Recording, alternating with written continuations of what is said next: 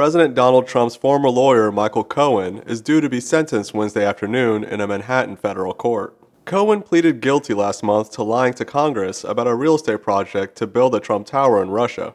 That was on top of 8 other charges Cohen pleaded guilty to earlier this year, including tax fraud, bank fraud, and campaign finance violations. Cohen's defense attorneys said Cohen should get no time behind bars, arguing his cooperation with special counsel Robert Mueller helped Mueller's investigation into Russian interference in the 2016 election. But federal prosecutors said Cohen hasn't helped out all that much and recommended he serve slightly less time than the federal sentencing guidelines of 51 to 63 months. Cohen isn't the only former associate of President Trump that's currently in the hot seat. Trump's former national security advisor Michael Flynn also pleaded guilty to lying to federal investigators. And special counsel Robert Mueller's team of investigators accused Trump's former campaign chairman Paul Manafort last week of repeatedly lying to them.